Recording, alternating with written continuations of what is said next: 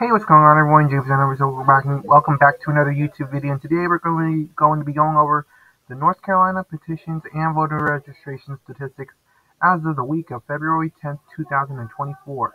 Now, as you guys can see here, let's get started with the petitions. The Constitution Party has gained some more signatures. They're only a little more than 1,000 away from possibly getting ballot access. So, with that being said, here are their signatures from each county thus far.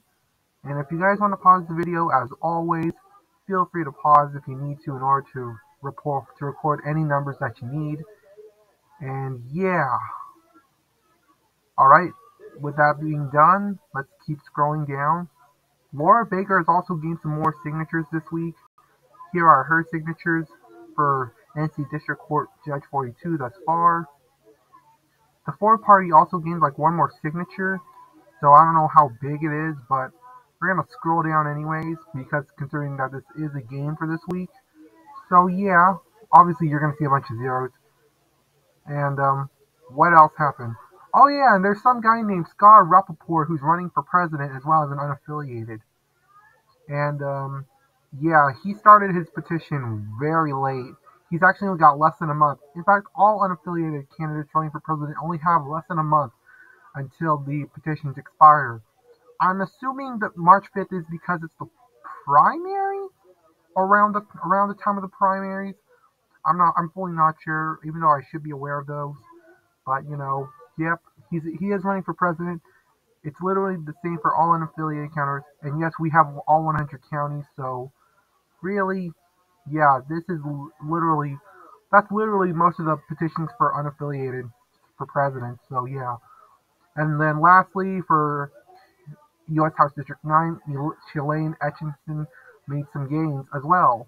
Here are her signatures thus far. And hers also expires on March 5th as well. Very not so great for the unaffiliated voters, but hey, there have been some gains made nonetheless. Anyways, guys, here are the voter registration statistics from last week. And then here are the statistics for this week. Now, I'm going to need to scroll up my calculator a bit. And let's get started. Alright, the Green Party gained 41 new registered voters. And for the fourth week in a row, holy cow, the Libertarian Party lost voters again. They lost 29 registered voters this week. Damn. Damn, that is not good.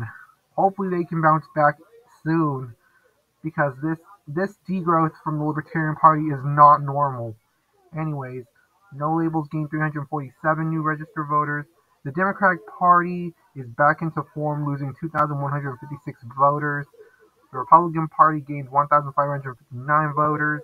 And lastly, unaffiliated voters, once again the largest growing demographic in the country. No, not in the country, in the state, with 4,264 new registered voters.